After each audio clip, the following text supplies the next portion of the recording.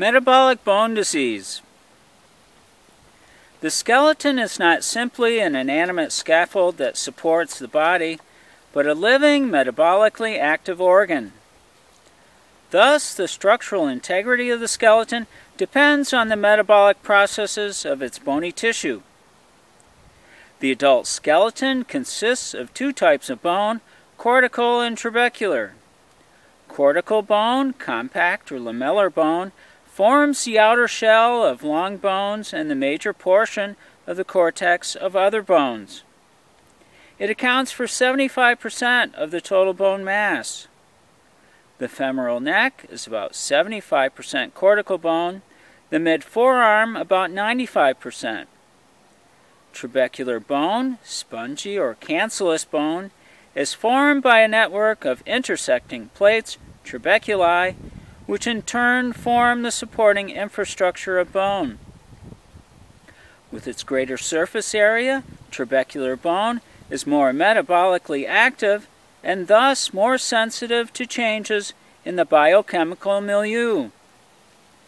The vertebrae are more than 66% trabecular bone, with the center of the vertebral body being about 95% trabecular bone.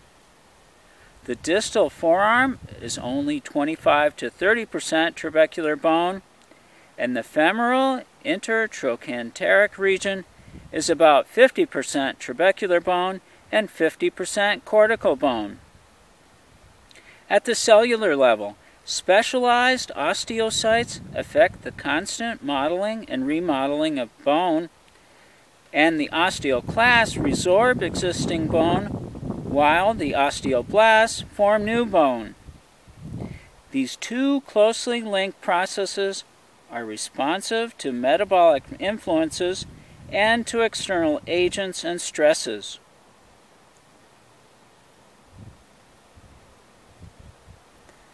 And that's metabolic bone disease.